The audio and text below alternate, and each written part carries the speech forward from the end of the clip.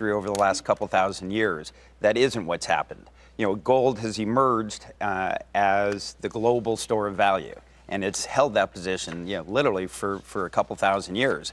That's an awesome run. We now have something that we think is functionally much, much better. So we would expect over time, not in a day, not in a week, not in even 5 years, but we would expect over time for some of the people using gold as a store of value to switch to Bitcoin.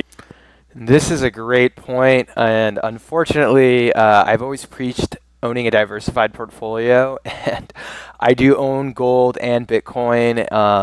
Definitely own a lot more Bitcoin than gold, but it does pain me because I do have a good amount of money, not just in gold. I also, and like I said, if you are someone who's investing in precious metals, this is why it's not a good idea to just put all your money in one asset class, because I've also invested in silver and palladium.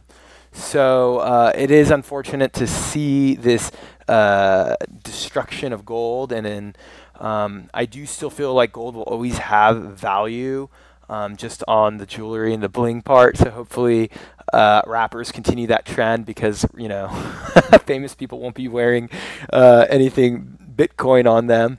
So I still think this is a good opportunity to buy the dip. So if you are investing in crypto, you might want to also just hedge your portfolio, own a little bit precious metals, and if it continues to get killed like this, I would definitely buy maybe 5–10%.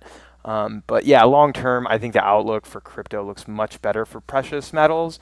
But hopefully I've beaten you guys down enough about the diversification, and I think it's important that you have some precious metals. If you really think gold is garbage, look into silver, look into palladium, and other commodities that you might be interested in. But let me know your thoughts on this, and I will talk to you guys soon.